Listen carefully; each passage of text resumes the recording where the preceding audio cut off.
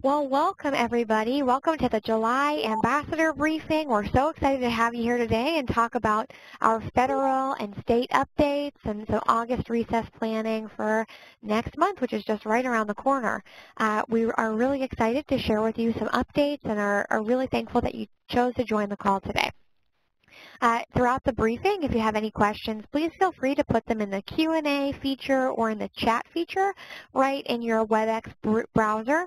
If I don't address them immediately during the presentation, we'll take time toward the end to address them in full. So today, our speakers are myself, Julie Eller, Manager of Grassroots Advocacy, and Michelle Guadalupe, Director of State Legislative Affairs. And we're really excited to bring you this update on our policies in our federal and state spaces and kind of move forward in making sure that we have opportunities to advocate for arthritis on both fronts. To kick us off, let's start with an overview of what we'll talk about today. Our state and federal updates, number one, our August Recess Leadership Initiative and August Recess broadly, and then we'll talk about our July, August, and ambassador activities. If this is your first ambassador call, welcome. We're so excited to have you here. And if you are available, please stay on the line at the end of this call. At 3:30, we'll start our new ambassador orientation. And if you're not a new ambassador but would like to stay on the line as well, please do. We're always happy to have a welcoming committee on that little part of our call and to make sure that if there are any questions that you have and you want to ask them there, that you have the platform to do so. So thank you again for joining us, and we'll kick it off today with a quick Federal Affairs update. So for our Federal Affairs update, we have two main items that we want to talk about with you today. The first is our drug pricing blueprint comments that we submitted on July 16th. So our team, our federal team, has been working to prepare comments to submit to the Department of Health and Human Services around drug pricing for probably the better part of the past 2 months, and we've been working to collect resources and stories and data points around how keeping the patient perspective at the center of policy decisions is always the best way to move forward. And so we submitted our comments on July 16th, and our letter particularly emphasized that drug pricing and affordability deeply impact people with arthritis, and that these are key issues to making sure that we are able to build a better world for all patients, especially those impacted by arthritis. So we talked about different trends in the policy landscape along the lines of biosimilars and biologics and pricing broadly, and we really sought in each of our comment areas to make sure that the patient perspective was valued and heard every step of the way. So that's our first big federal update. And our second update is around accumulator adjustment programs. And we've been talking about accumulator adjustment programs over the past few months with our advocates and our ambassadors like you. But if you're new, if this is your first call, an accumulator adjustment program is a new emerging policy that's being used by insurers and pharmacy benefit managers to change the way copay assistance is applied to your deductible. Essentially, right now, in many plans, or let's say last year in many plans, copay assistance was when you were paying with your copay assistance to buy into your prescriptions or your therapies, that payment was being counted toward your deductible. So as your copayment assistance ran out, you also met that deductible for your insurance plan, and then by the time or close to by the time that your assistance ran out, your insurance kicked in and would start to cover the cost of your medication. Now, accumulator adjustment programs are being used by employer-sponsored plans and high-deductible health plans primarily to change the way that that relationship looks. And instead of allowing copayment assistance to count toward your deductible, it isn't counting at all. So we're finding patients all around the country and families all around the country who are experiencing a switch that was made to their plan without their knowledge about how an accumulator adjustment might be used for them. So people on expensive biologics are all of a sudden running out of their copayment assistance, but having to pay into their full deductible. They have to take on the full cost of their drug after their copayment assistance runs out, but before their deductible starts to pitch in, basically, before their insurance starts to take over for that payment. So this is an issue for patients with arthritis and patients just broadly in many spaces. And in the past month, we're on a steering committee that's helping to raise awareness and sound the alarm around these accumulator adjustment programs in different patient advocacy groups. So we had a Twitter chat just this month on the 18th, a week ago today, with many different patient advocacy organizations, everyone from hemophilia to HIV/AIDS to cancer support. We all got together and we shared patient stories around accumulator adjustment programs, and we're really excited to say that with your help and support and raising awareness for the chat, contributing to the chat and sharing your personal stories, we were able to reach 3.3 million impressions online. So our tweets were seen over 3.3 million times. That's an amazing thing. We've reached over 300,000 unique Twitter accounts, and that's over 300,000 unique individuals who interacted with, read, or saw these tweets. And we talked a lot about, on our last advocate call, which was about Juvenile Arthritis Awareness Month, we talked a lot about how much awareness can make a difference and how that really is the tipping point for how we can interact with making change happen in our communities. And so our accumulator adjustment programs, which you guys helped as a part of your ambassador activity for this month to promote and to participate with, really helped raise awareness around accumulator adjustment programs. And we're looking to see more and more of these programs be highlighted as issues for patients and the ways that we can address them really being elevated among our resources and with our patient advocacy partners. With that, I'm going to give one more teaser about this accumulator adjustment programs and what we're doing about it. Just this month, just this week, we sent out letters to each of our 50 insurance commissioners, along with our other patient advocacy groups that we're working in coalition with, to express our concern, our shared concern around these accumulator adjustment programs in the hopes that we could help raise awareness with those decision makers as well.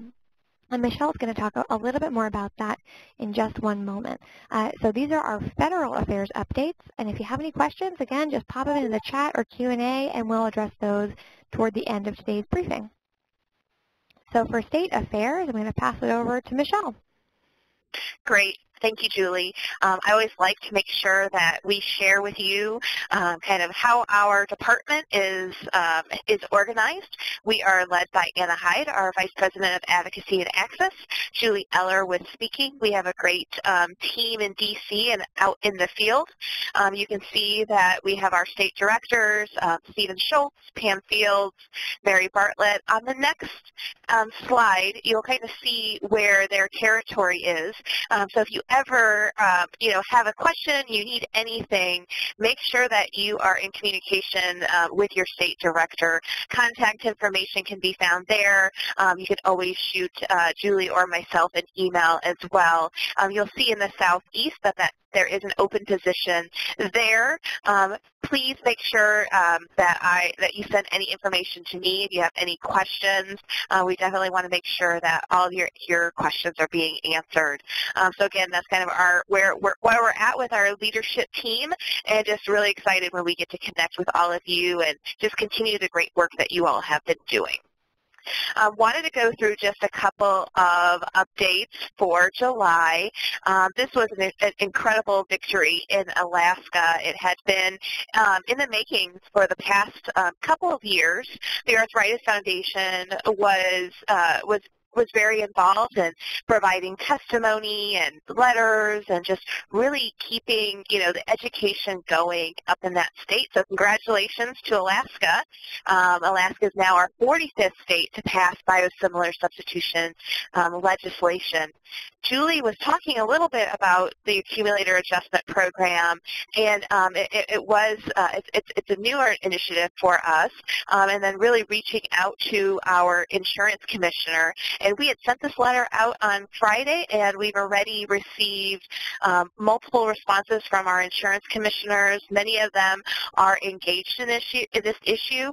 The one constant feedback that we are getting from our insurance commissioners is that they need to hear from patients. So I can't emphasize this enough. I know Julie has talked about this in past ambassador briefings. If this isn't, if any of our legislative issues, happen to yourself, or if you have friends or family, make sure that you connect with us. We have that great story banking opportunity for all of our different issues. But they kept on saying to us, we need to see, how is this impacting, patients in Alaska or Illinois or whichever state it is. So just want to kind of reiterate that is we're hearing that directly from our insurance commissioners. So the accumulator adjustment program, the outreach we're doing with insurance commissioners, that's just one piece of the type of outreach that we're doing with insurance commissioners. They are very, they're great partners to have in the states, and they really do want to hear from patients if any issues are happening, whether it be with these accumulator adjustments or if it's step therapy, prior authorization, any of those cases. So we really want to strengthen our relationship with those important folks out in the states. That kind of leads into what we're doing with our new initiative surrounding the state of your health. And this is, on the website. Definitely, check out any of these materials. The next slide really talks about our victories that we've had all across the country, which is fantastic. We're on our road to 100. As you can see, we've had 97 state victories since 2014. And really, with the State of Your Health project that we are doing, we want to make sure that, these victories have happened. We want to make sure that everyone then knows and educate folks on, okay, now that these laws are in place, what does that really mean for me as a patient? Or what does that mean to my friends and family? How else can I make sure that we get the word out that these laws are in existence? We want to make sure that patients know their rights and that they are able to get the medication, especially if we pass these laws. And also, we want to make sure that they know what to do in case the law isn't being followed. And that's really where it comes into play with our insurance commissioners, really forming those relationships. So we're doing a lot of the, getting that set up, but we definitely will want ambassadors to help us in this process and help us with these relationships, especially if you're having those personal stories that you could share. Awesome. Thank you so much, Michelle. Appreciate the thorough update on state affairs and everything from our accumulator program to State of Your Health with our insurance commissioners. We really do want to activate our advocates and ambassadors to really use those as feedback. And I want to plug one more thing here, is that we have story banking opportunities available in our Action Center, and each of those story banks are issue specific. So if you, I'm going to go back to this map for 1 second, if you are experiencing any of our key pieces of policy that we're focusing on, if you're experiencing an access to care issue in any of those spaces, we have a story bank that will help you craft your story and share that with our team. And after you've shared that with our team, it'll direct you to share that as well with your insurance commissioner. So if you're nervous about making that first step and reaching out to your insurance commissioner, feel free to reach out to us first through those story banking links, and we can help coach you in how best to then share that with your insurance commissioner. So thank you so much, Michelle. And now we're going to change topic a little bit and shift into talking about August Recess, our ambassador activity, our key ambassador activity for any ambassador year, and the final activity of our ambassador season. So we are going to talk about August Recess and all of our different ways to engage in this program for the next month. So earlier in your ambassador newsletter that you would have received this month, we sent out our legislative guide for August Recess. And the August Recess legislative guide contains everything from information and introduction to the August Recess program.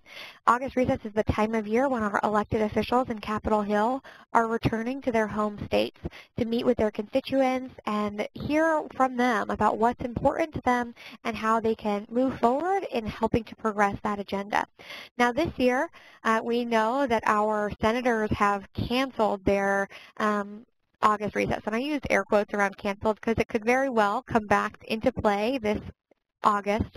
But Our goal is to help set up meetings with members of Congress and their staffs in district in your home state to share some of our priority legislation. So whether that's a representative, a member of a senator's in-district staff, or a member of any of your member of Congress's in-district staffs, we have some tools and resources for you to make it easy and possible and doable. So we have 3 pieces of priority legislation that we're focusing on this year. They are the same as our Platinum Ambassador legislative asks from our assembly. And we've added one more as an alternative in case your member of Congress has already signed on to support any of these other measures. So we have our first one, which is to reform step therapy through H.R. 2077, the Restoring the Patient's Voice Act. And that helps to address step therapy on a federal basis. And I know we've talked about it before, but this is particularly cool because it's the first federal bill that's ever thought to address that issue. The next is our Ensuring Children's Access to Specialty Care Act legislation, which is in both the Senate and in the House. This particular piece of legislation is especially important this month as it's Juvenile Arthritis Awareness Month. This bill seeks to address the pediatric rheumatology shortage by encouraging and incentivizing people to pursue pediatric rheumatology and other pediatric specialties through loan repayment programs on a national level. Our third is to join the Congressional Arthritis Caucus, and that's our ever-present ask that we are always hoping. We always want to strengthen our Congressional Arthritis Caucus and invite new members to join. And if your members of Congress already support these issues, well then we would like to ask them to sponsor the Patients Access to Treatments Act, PATA, which is a bill that helps to rein in out-of-pocket spending on specialty medications. So our guide goes through our legislative asks in full, but it also helps to provide you the step-by-step guide to scheduling a meeting with your member of Congress's office, to learning those asks, as we said before, preparing for your meeting and understanding what to bring and what to print out and how to go and everything like that. And also, if you aren't going to a structured meeting, if you're going to attend a town hall, information on the town hall and how to engage in a town hall is there too. Finally, that document ends with an FAQ with some frequently asked questions that might crop up. And of course, we can go through some of those today as well. One thing that's new about our August Recess initiative is our leadership initiative that we're trying out for the first time this year. So our August Recess Leadership Initiative seeks to help our ambassadors coordinate their efforts together and amplify their impact by sharing their visits with a full team of other ambassadors that live in their congressional districts. We spoke about this in our ambassador newsletter earlier this month, but what we're hoping for is for individuals from each of our states to sign up as leaders, and by doing so, you'll help to coordinate the volunteer efforts around our August Recess initiative broadly. So what happens when you sign up? If you sign up, we'll ask you a couple of questions. Have you ever participated in August Recess before? And that if you opt in, you are going to be expected to help coordinate those visits. So you sign up as an August Recess leader, and you'll receive an email from your state director, and the state director will include key details in that email. We'll go through those legislative asks, include links to all of our Leave Behind materials, and go through with some sample letters to guide you through communication that you can share with the members of our grassroots network that have been active in the past year that live in your congressional district. And I know that this might sound intimidating to coordinate a large group of people from your congressional district to go see your member of Congress in their in-district office, but here are some things to take comfort in. Number one, you'll receive a list of active volunteers in your congressional district. And because congressional districts are so different, it's likely that that list will be kind of small. Some of our lists that we've pulled so far are 5 people long. Some of them are 20 people long. But it's not an intimidating list. You're not going to send it to every person that signed up in your state, but just a small targeted group. When you send your letters, we have letters that you can use as a guide, so you just have to modify a draft letter. And as you go through the process, we'll be checking in with you every step of the way, and you'll receive support from your state director, you'll receive support from myself in helping to make sure that you are getting all of the tools and resources that you need to help coordinate your group. You can also participate in August Recess without going with a group if you want to have an individual meeting. I don't want to discourage that, but we do want to help make sure that those visits are as amplified as possible. So what I ask is that if you are planning to participate in August Recess at all, either as a leader or as a participant, please email me, and we'll make sure that if there are others in your state that are participating and going to a district office that's nearby to yours, that maybe we can coordinate and share that visit together so that we can really help to make the message that we have as clear and loud and strong as possible. So let's talk a little bit more about our strategy. When we're talking about August Recess, there are a couple steps that we want to keep in mind. First off, we want to make sure that we know who the senators and representatives for your state are, and we want to know how they feel about our Arthritis Foundation priorities. So step therapy reform, ensuring children's access to specialty care, whether or not they're a member of our caucus, and if they are, all three of those, if they have or have not yet signed on to our Patients Access to Treatments Act. Those are our key questions that we want to ask of our elected officials. We also want to ask, where are their in-district offices? Are they close to my home? If it's anywhere further than an hour out, I don't know that I really want to drive that far. So you can kind of strategize based on who your elected officials are, where their in-district offices are, and how they interact with our key policies already to decide whether or not you really want to do an August Recess visit. And it is our task for this month to do these visits, and what I would like to say is that if you're not planning to meet with an elected official from Congress during August because of limitations with the senators not coming home or your representative's office being too far away, I do want to encourage you to replace the activity then by meeting with your state legislators just to raise awareness for arthritis, and if there is a priority issue in your state, we can discuss that broadly. So those are our key issues here. And if you are engaging in the leadership initiative, the other background research that you'll receive from us is a short list of the local advocates and ambassadors who are in your same congressional district that you can reach out to in the hopes of coordinating with them. As a quick reminder, you can always use our Find Legislation and Find Elected Officials tools on our Action Center to really dig in and understand if your members of Congress are co-sponsors of our key legislation. Simply add in the keywords on our legislation, so Ensuring Children's Access to Specialty Care Act, by pressing Go, or this arrow here. You'll be met with details, and you can drop down and read all of the co-sponsors for the bill and see if your member of Congress is there. You can also find out who your elected officials are through this platform by simply typing in your zip code and maybe just the first line of your address. So to schedule an in-district visit, we want to make sure that we call our local office, and we want to be polite in our follow-up. We want to email our schedulers in the offices, and we want to make sure that if we haven't heard back within a week's time, that we're following up. In our legislative packet, we do provide draft phone scripts and draft emails that you can use to do this initial outreach. And then once you've scheduled your meeting, the hard work is done. The only thing I ask is that you reach out to our team so that our team knows when your meeting is, and if there's another person who's hoping to meet in your state, that we can help coordinate that they'll join your meeting with you. So if you are hoping to engage with the advocacy leadership initiative around August Recess, there are some things that you can do to help make sure that we're preparing with our volunteers as a team. So the first thing is to receive your information from your state director. If you have not received your information yet, but you've signed up and opted into the program, you should expect to receive that information by the end of this week.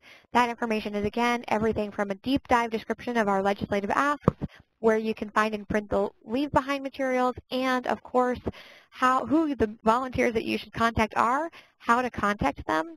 As a quick teaser for that, it's essential that if we're contacting volunteers that we blind copy them on the email, so BCC them so that we can protect their information and their identities.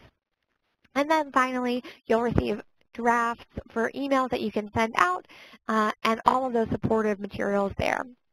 We'll send an initial invite to that first list of people, whether it's skinny or large, and see who's interested. They'll have to respond to you with an affirmative to say that they're interested. And then we can communicate with them either over email or over the phone if it's a small group. You can coordinate a conference call, and we're happy to help coordinate that with you so that you can make sure that your team is ready for whatever meeting that you are going to have during August recess. So that covers our deep dive, and we have about 5 minutes left. So I'm going to quickly go over our July and August activities, look back on what we've done, what's ahead, and then we'll take some questions. So what we're hoping for is that you participate in August recess, either as a leader or a team member, either with members of Congress or with your state legislators if Congress won't quite work. If you are planning to participate and coordinate as a leader, you will be able to count your August recess activity as a monthly activity and also a bonus activity. So as you're thinking about accomplishing your Platinum Ambassador Award, if you have some extra things that you would like to do or need to do to get quite to that level, this is a good way to accomplish it. Another task for this month is to share your story for Juvenile Arthritis Awareness Month and participate in helping to promote RJA stories. We had a great blog come out on our advocacy blog this week about one of our junior ambassadors, Maya Miserlin, out in Colorado, and you can simply share that story with your friends on Facebook and encourage them to take action in the associated action alert at the bottom of that blog, and that'll help to cross off your ambassador task for this month. Another is to raise awareness for our accumulator adjustment programs by sharing our resources. So helping to share our Twitter chat, how earlier this month was particularly helpful, but we also have webinars and blogs and additional resources that you can share that will really help to bolster the awareness around accumulator adjustment programs. I encourage you to share about our insurance commissioner letters that we sent out earlier this week and help to raise awareness around the cause. With that, I'm ready to open it up for questions and give you a heads up that our next briefing will take place on September 12th at 3 p.m. Eastern. You can register for that briefing simply by going to our current assignment tab on our website. I'm going to show you where that is really quickly just to make sure everybody knows and give you a brief Action Center demo. So if you come into the advocacy webpage, this is our first look-see here, and I'll do this while questions might come in. If you click into the Ambassador program and then click Current Ambassador Assignment, this is where all of our important details live for our briefings. So you can see here, for instance, that if you click into our slides, you can see the PDF of today's slides. You can also see that you can register for the September 12th briefing right on our website, so you can put it on your calendar today. The other things that you can see are all of our resources for our different opportunities for this month. You can click into all of our Leave Behind materials that you can click and print out for your members of Congress for August recess, and you can see more information about signing up for our leadership initiative right here. So this is a really good resource, and we're building this web page out, so it's going to look different in the next ambassador season, ambassador year, so that it's really streamlined. We're hoping to host tabs that for each of our months here that'll include the webinar recording, the advocacy activity, and also the reporting center all in one space so that you can have a one-stop shop for all of your ambassador activities. I have one question here. Let me see.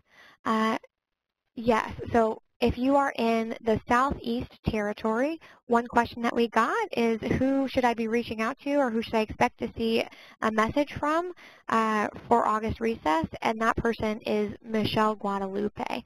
So she'll be reaching out and helping to coordinate any of those August recess questions. And if you have questions that you'd like to ask directly to me, feel free to reach out to me as well.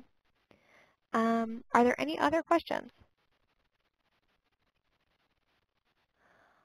Awesome. Well, with that, we're officially at 3:30, so I'll let you all go. Please stay on the line if you'd like to join us for our new ambassador orientation. And we're excited to have you all here, and thank you very much for participating. Appreciate it.